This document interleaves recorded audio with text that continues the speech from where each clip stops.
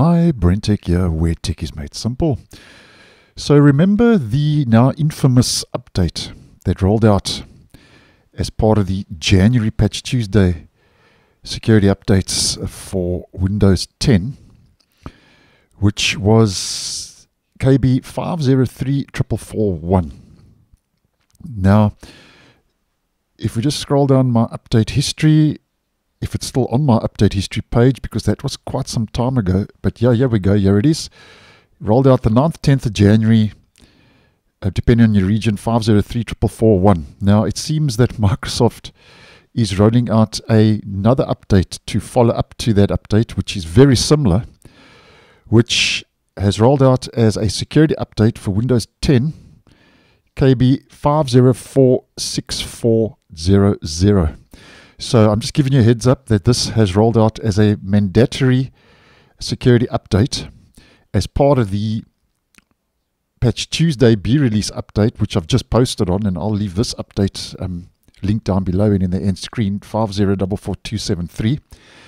And what the update is all about, according to Microsoft, it's an update for the Windows recovery environment for Windows 10 versions 21H2 and 22H2. And all they say regarding the update is the update automatically applies Safe OS Dynamic Update 5044615, which basically is an update to make improvements to the Windows recovery environment on Windows 10. And that's WinRE for short.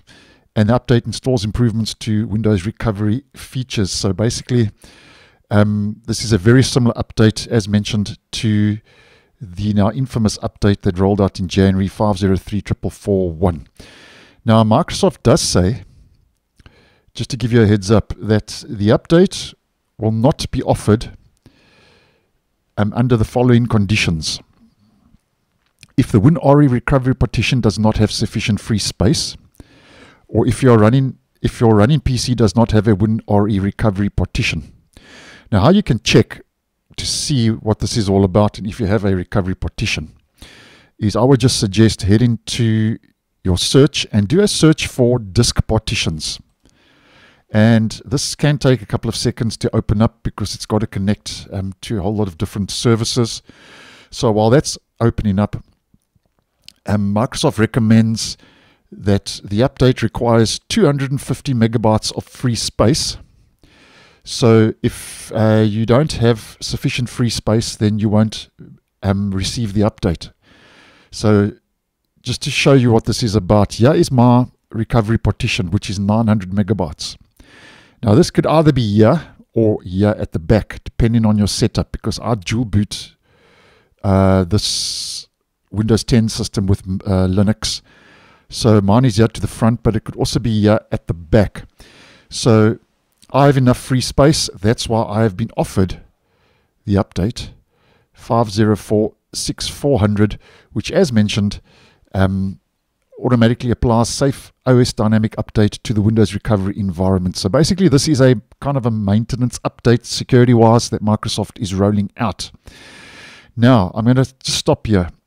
If for whatever reason the update is not installing like the previous update did back in January, which was, as mentioned, 5034441, then what I would suggest is just ignore the update. Hopefully it will install sooner than later if it isn't installing now, or you can hide the update. And I'll post a video down below in the description and in the end screen if this update is resurfacing, because it is automatic. I'll show you how to hide any update. And as mentioned, go check that video out. So I'm just giving you a heads up, guys. This update is rolling out as part of our security updates for October 2024. So that's, if you're not seeing it, then obviously you do not have sufficient free space, or you do not have a Windows recovery environment. But if you are seeing it, that's the reason why Microsoft, as mentioned, is basically improving the Windows recovery features with this update. So if I get any more info, or I get any news doing the rounds online or in the comments where maybe this update is failing to install like the previous update, obviously I'll post ASAP and keep you guys in the loop. So thanks for watching, and I'll see you in the next one.